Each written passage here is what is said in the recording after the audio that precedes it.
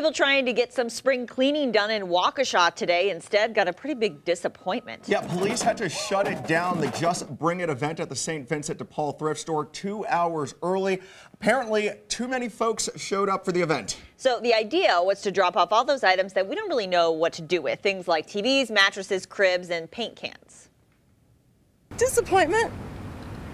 Just because the time I spent, it's a beautiful day. I would have much rather been outside doing yard work.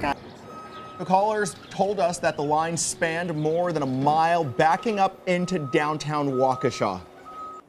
A lot of people were disappointed in that, and some were yelling and screaming, and I saw a couple of ladies crying because they were waiting in line for about an hour.